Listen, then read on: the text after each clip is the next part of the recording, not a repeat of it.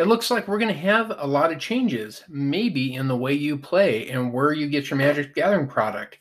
Stay tuned, and I'll tell you some more.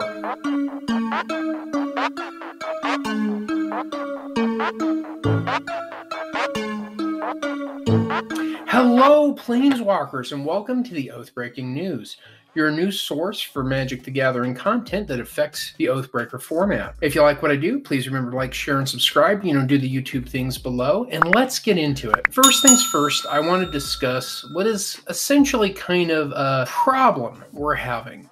If you depend on big box stores in order to get your Magic the Gathering product, that is about to get much harder. Target has had some incidents as of late involving violence, poor behavior, loss, and theft that's going to cause them to pull that product from store shelves and only be able to shop and buy it online. It's sad, but a few people ruin it for everybody else. To take this story one step further, this is also true of Walmart's. About a week or two ago, Walmart put out a notice to its vendors not to stock the trading card area of the store. This is not just going to affect Magic the Gathering, it's also going to affect other types of trading cards. So if you're into hockey, baseball, anything like that, and other types of collectible card games, including, but not limited to, Magic the Gathering, Yu-Gi-Oh!, Duel Masters, and probably Pokemon, if I had to guess. So if you're in a rural area, most of your shopping might have to move to TCG Player Online or Amazon, wherever you feel like you get the safest and best deal if you don't have a local LGS. Speaking of LGSs, there is some other exciting news I have. If you've had trouble finding a way to play during the pandemic, well, I've got great news for you. The Wizards Play Network announced the other day, on May 6th, 2021, and I'll put a link to the article below, the in-store play is going to be returning, and you'll be able to show up at your local game store and play in events again. You'll no longer have to find a way to do it from home. Certainly, if you found a great community via Sparrow Table, continue to do that. But if you want to get back in live in person with your regular gaming group, that opportunity is coming back.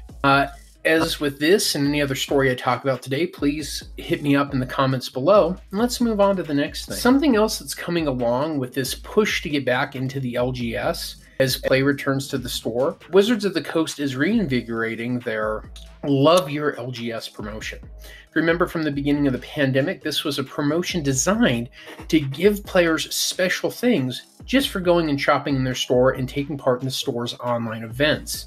The idea is that by providing additional goodies, it's going to reinvigorate the stores and get paper play started back up again, which has been a little bit hard during the pandemic. First, beginning with June 18th, Wizards of the Coast is going to offer a sales promotional foil card in the retro frame for Fabled Passage for each customer that spends $50 or more in store on sealed Magic the Gathering product. That's probably going to be pretty easy to hit since these can be close to $50. This is one of the Challenger decks. If you're buying one that's hard to find, these can be close to $41. This is one of the new Strixhaven Commander decks. So I do have my own addiction. The next one is sometime in late summer. They're going to offer 5 different foils in retro frames. And for people who are chasing retro frames, those might end up being high value. I think that's really cool. They don't tell us what those foils are going to look like, and they are going to be something you get for entry into events for in-store play events. So hopefully that drives people back to tournaments. As an Oathbreaker player, I don't play a lot of standard or modern or pre-releases, so it's probably lost on me. Finally, to kind of cap off this Love Your LGS thing that they're pushing, they're going to actually give WPN stores exclusive mystery booster convention edition boxes that can be used for one-of-a-kind in-store events. So this is going to allow people to draft with the mystery boosters, with those special playtest cards that they may not have been able to do if they never made it to a convention or an event where those were available. So opening that up is really going to allow people to get access to cards they can't find or have, but also to enjoy mystery boosters the way they were designed to be, which is a draft environment with very unique and special cards. Again, if any of this speaks to you, you're looking for particular cards or playtests, please let me know in the comment below. I really do want to know what you guys think on these stories. Moving on, I want to talk very briefly about Secret Lair, since this whole video is about in-store play. They will be making the Secret Lair Ultimate Edition available in stores for people to purchase That's just the way they sell those.